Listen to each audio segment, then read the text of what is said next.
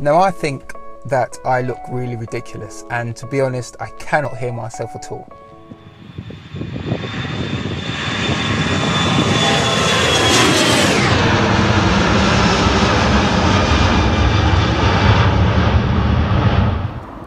Bald eagle. Yes, guy. Yes. Good morning, afternoon, evening, and good night. Welcome back. The journey continues. It's been a pants week. Nothing super catastrophic, but you get those times when it's just loads of little things just annoying you and niggling and getting on your nerves. It's been that kind of week, and to be honest, I'm about done with it. And so I was kind of got to thinking about how the journey continues and thinking about all the things that kind of made me miserable this week and all the things I've been worried about over the last, I don't know where we are now, 5-6 weeks.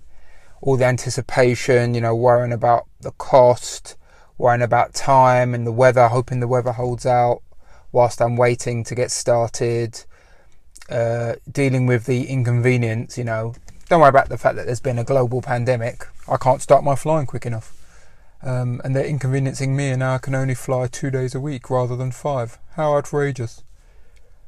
And it got me kind of thinking about the fact that my attitude was wrong. And so I wanted to kind of turn my frown upside down. And I wanted to change this and make this video about not all the inconveniences and all the iggly things that are happening at work and all the delays that are happening, which, let's face it, we're in the UK. If you know anything about aviation, the weather alone is going to be the biggest inconvenience. So, hey, suck it up. But I want to change my attitude. I want my attitude to be more grateful. So rather than talking about all the pantsy things, let's talk about all the good things. Let's talk about the things that I'm grateful for. I am grateful that I've even got this opportunity. I am grateful that I think I've got just over 91 subscribers, which, I thought I'd be lucky to get 5. Thank you guys and girls, mums, dads, aunts and uncles, colleagues, brothers, sisters, strangers, friends. Stay tuned. We're going to get there. But no, seriously, I'm really grateful. I'm motivated by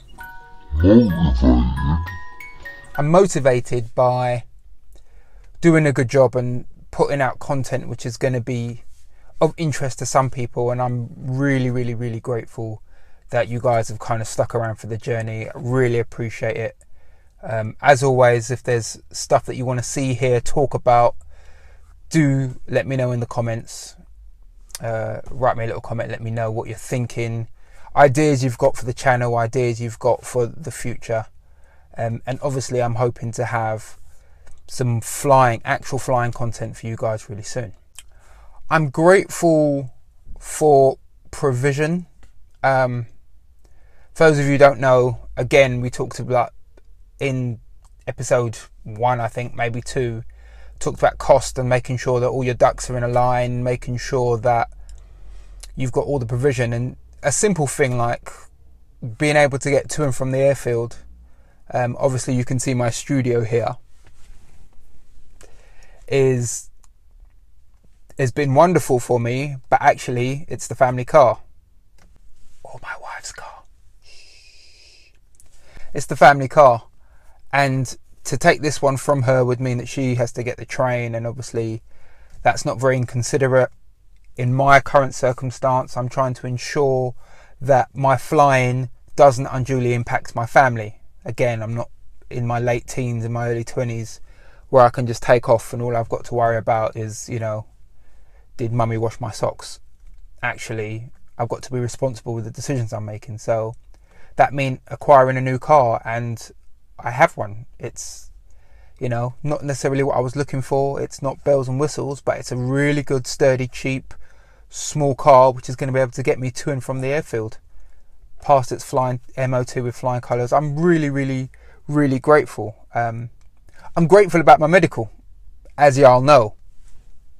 Check the episode. I'm grateful about that. You know, I find that, what do I find? I find that my life, this is me, I'll speak for myself, that, you know, I'll worry about something and then overcome that hurdle, and sometimes I'll be almost immediately dissatisfied with the way I did it, if that makes sense. So, for example, I might be worried about taking a test and get 8 out of 10 in the test and immediately be annoyed about the 2 I didn't get. And I'm trying to change my attitude. I need to be more grateful. I could have got nothing out of 10 in that example and failed the exam and had to do it again. And the same can be said for the, you know, the medical, anything, the car. I could have had to fork out hundreds, if not thousands of pounds for a new and reliable car. And that car will serve not only me, but my family. And I'm really, really, really, really grateful for that. Yeah, I'm grateful. I'm grateful for not just the encouragement and subscribers. That's great. Like, subscribe, share. Woo! Do all the usual things. I'm grateful for that stuff. But I'm also grateful for the advice. There's some of you who've been really, really good to me. You've critiqued me where I've needed it. And that's all a part of growth.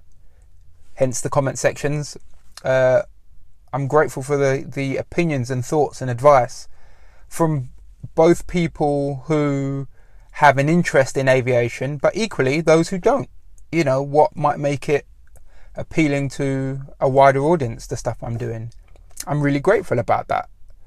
I'm grateful for the opportunity for deals. Now, check this.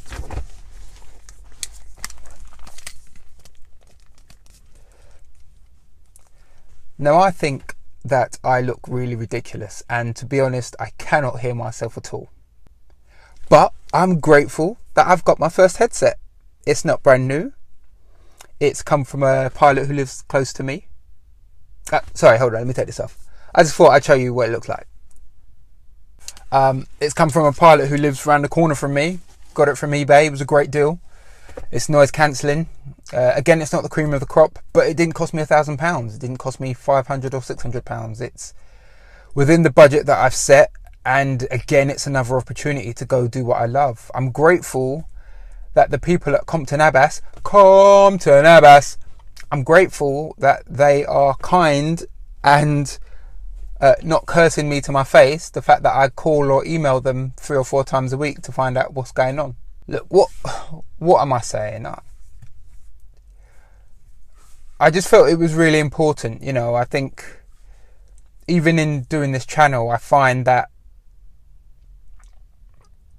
as it's developed, as it grows, not necessarily just numbers, but in content, in what I'm saying, what I'm talking about, initially and still to this day, I kind of have sometimes a difficult thing about what do I want the channel to be? What do I want it to say? Yes, I want some cool and sexy flying videos of me, you know, killing maneuvers and screaming in smooth landings and all that kind of stuff.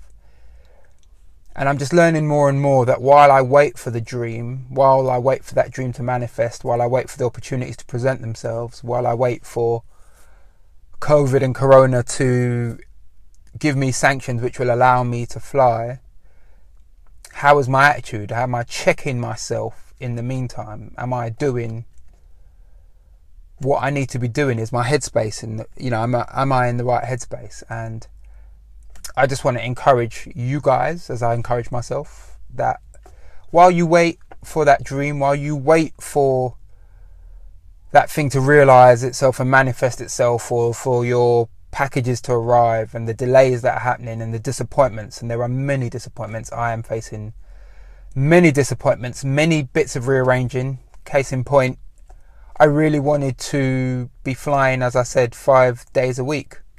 Can't do that because of the aviation bubble, i.e. previously I would have had 2 or 3 instructors, and that would have kept me on their rotors flying at least once a day, Monday to Friday.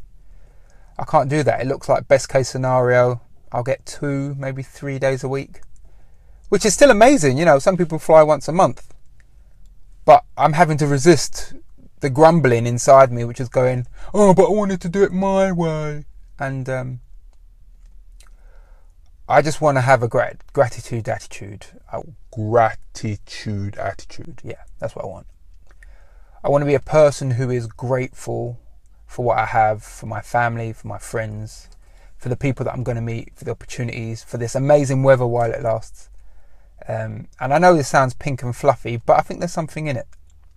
I've always got something to complain about. I've always got something to grumble about. But there's been so much rubbish that's already happened in 2020. I think it's time to just lift my eyebrows, lift my head a bit. I'm not depressed or anything like that, but I think maybe I've been making mountains out of molehills at times. And when you do that, the people around you suffer. You know, it's my wife and the kids that have to then deal with any moping. Not that I've been moping, of course. But they have to deal with that, and it's not fair. So, what am I saying? Let's all be better people. Let's all be grateful. And be encouraged to be grateful. It's not always as bad as we think, even though it does get bad, it does get rubbish, it does get horrible out there, it does get crippling and debilitating and discouraging, and you know, I didn't lose anyone because of Corona or COVID. I was inconvenienced, but look, let's be grateful. Hopefully some flying content coming real soon. Please do stay tuned. Do let me know in the comment section what you want to see, what you want to hear. I'm hoping to do some interviews with some quite interesting people in the near future. That just depends on their schedules and my schedule moving forward. But stay tuned. Check me out on all the social media stuff. I say all the social media stuff. It's here on Instagram. You probably ain't going to find me anywhere else. But again, I'm grateful to you guys, and I'll catch you next time.